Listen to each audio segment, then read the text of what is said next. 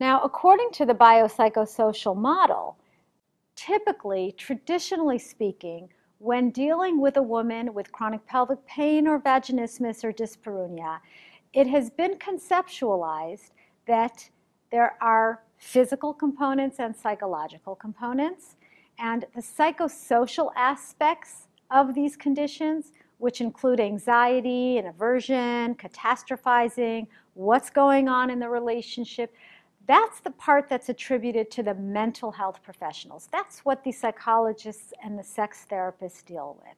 However, the physiological aspects, whether it's treatment, local treatment, medical treatment, and treatment for the pelvic floor, that's attributed to the medical professionals, the physician and the physical therapists.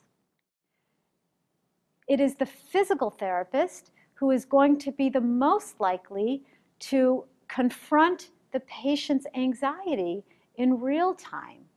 However, physical therapists are not the ones who typically receive adequate skills in dealing with psychosocial components such as anxiety. So that's basically the problem with this model. First of all, the model is compartmental. It makes the client feel that she only should talk about psychological things with the psychologist and physical things with the physical therapist and the doctor.